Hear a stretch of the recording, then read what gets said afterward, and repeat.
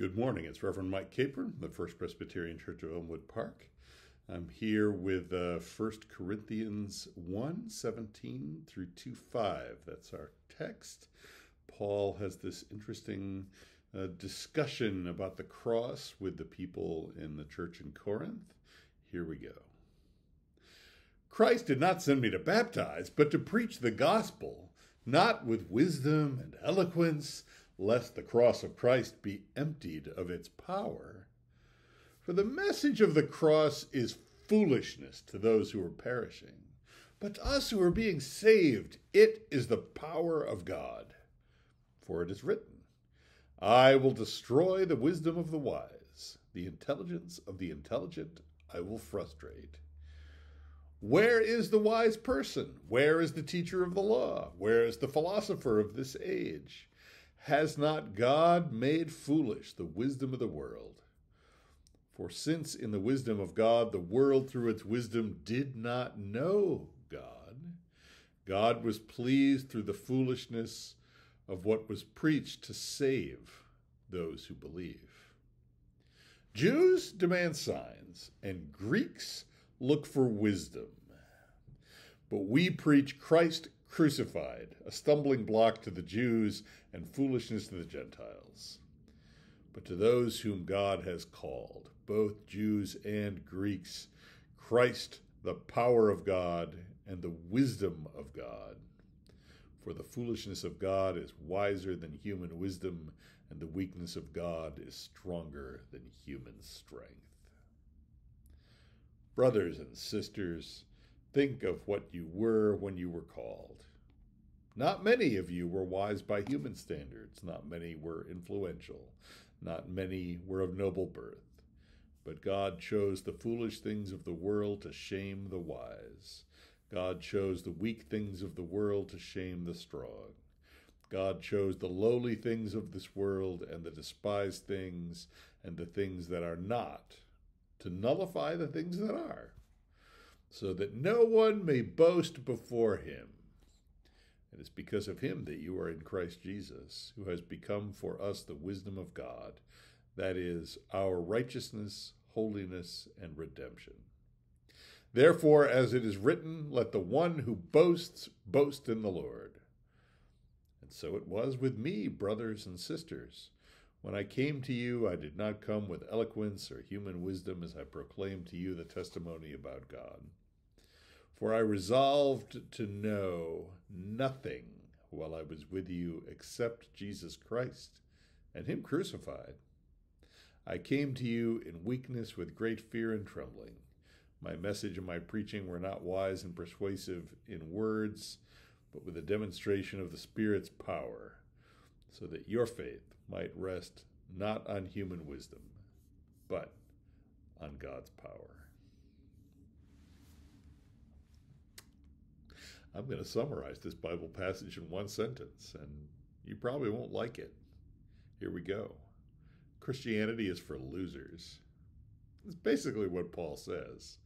There are people whom the world views as winners. There are wise people, philosophers, scholars, lawyers, religious professionals.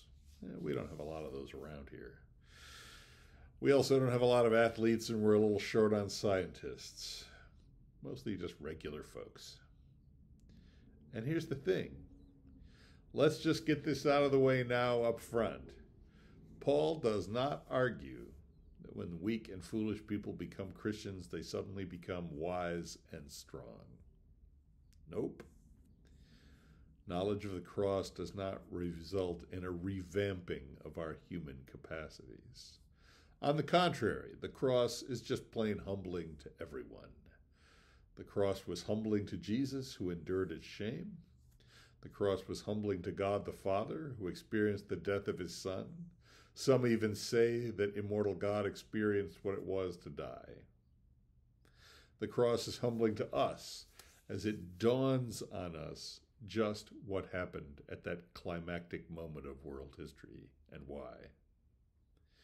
If you read everything Paul has to say about the cross, you will notice a distinct lack of blame for specific people. He never talks about Pilate or Herod. He never blames Jesus' death on either Romans or the Jews. He does talk about it somehow being the result of human sin, but it's always in the abstract. He doesn't point a finger at any of us and decry how horrible we are, at least not while he's talking about the cross. When he talks about sin, it's generally in the third person. All, including yours truly, have fallen short of the glory of God. And here's the kicker. If Paul blames anyone for the cross, it's God. And here's the second kicker, call it the extra point. The cross is not bad news, it is good news. The cross is the occasion of God's self-revelation. It reveals God's character. It reveals God as a free, sovereign God, not bound by human categories and expectations. And what does God reveal about God's self? Emmanuel, sometimes a word for Jesus, God with us, does not shrink from hardship. Emmanuel is loving, is love, self-sacrificing agape love. Emmanuel is free.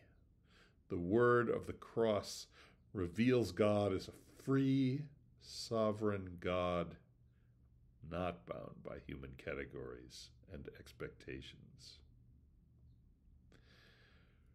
Christ Jesus, who, though he was in the form of God, did not regard equality with God as something to be exploited, but emptied himself, taking the form of a slave, being born in human likeness, and being found in human form, he humbled himself and became obedient, even to the point of death, even death on a cross.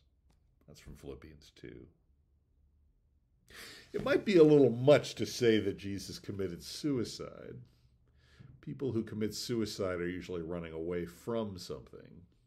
Jesus was running toward something, toward us. People who commit suicide think it will ease their pain and hardship. It's a last-ditch escape attempt. Jesus leaned into pain and hardship. He was acting out of love, duty, and intention. Jesus loved life and asked his Father if the cup, the need for him to die, might pass from him. It would not, and he went to the cross as needed. And so we look at the cross and join in the words of an old hymn, I take, O cross, thy shadow for my abiding place. I ask no other sunshine than the sunshine of his face. Content to let the world go by, to know no gain nor loss. My sinful self, my only shame.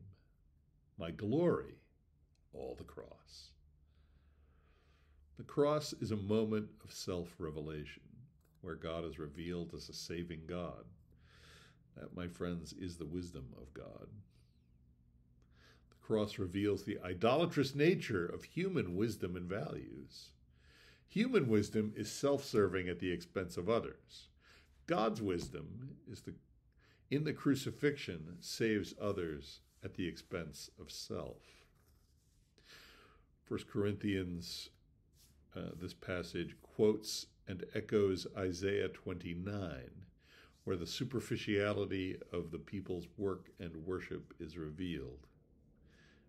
Here's Isaiah 29:13-16. The Lord says, these people come near me with their mouth and honor me with their lips, but their hearts are far from me. Their worship of me is based merely on human rules they've been taught. Therefore, once more, I will astound these people with wonder upon wonder. The wisdom of the wise will perish, and the intelligence of the intelligent will vanish. Woe to those who go to great depths to hide their plans from the Lord, who do their work in darkness and think, who sees us? Who will know?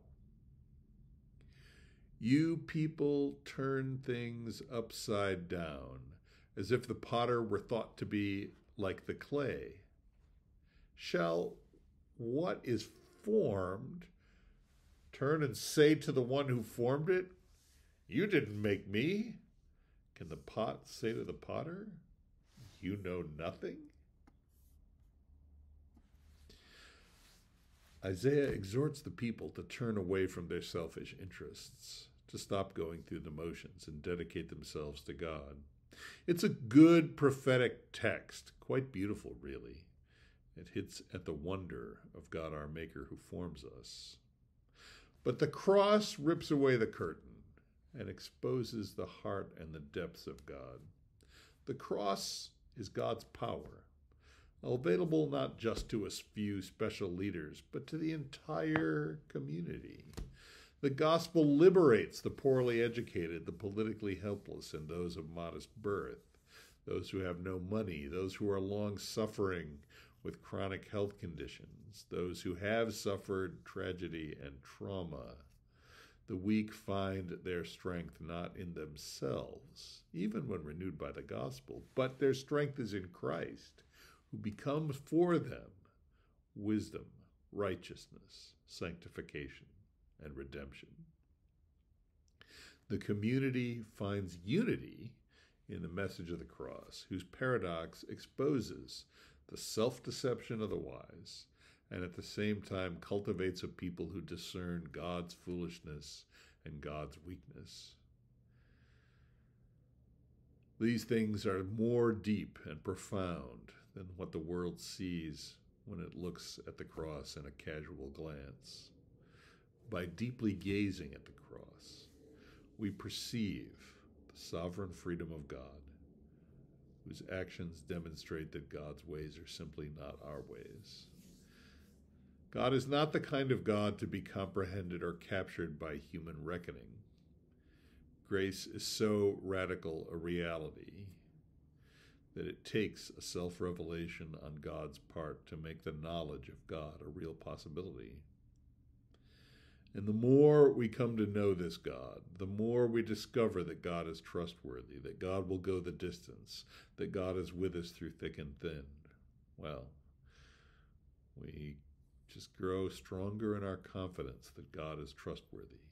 Our faith grows.